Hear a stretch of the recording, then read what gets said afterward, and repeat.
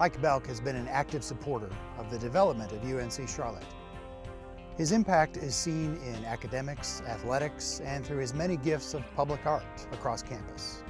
My mother was a school teacher, and I reckon I spent my whole life working for the education, not only in this state, but the Southeast. And it's an honor to be a small part in the education system. Ike has had a personal dedication to public art, not just at UNC Charlotte, but really throughout North Carolina and throughout the country. And when he does public art, he does big public art.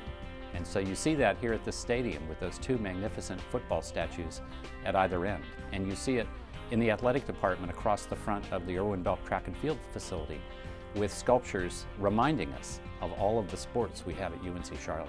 Ike and Carol have become very good friends, and oftentimes when you're cultivating university friends, they become personal friends, and that is certainly what has happened over the years, and I value the friendship of both Ike and Carol tremendously. Not for what they've done for the university, but what they stand for. And when he contacted me to tell me that he wanted to donate the two football statues, let me say this, I first approached him about would he donate them. He didn't hesitate. And then later he contacted folks on campus and said, I want to name them in honor of Judy. And I have to tell you, it really did emotionally got to me. Because our friendship has developed as a result of what started out as a professional development, and just the fact that he thinks enough of me and of our program to do that was very heartwarming. So I thank both he and Carol tremendously from the bottom of my heart for that recognition.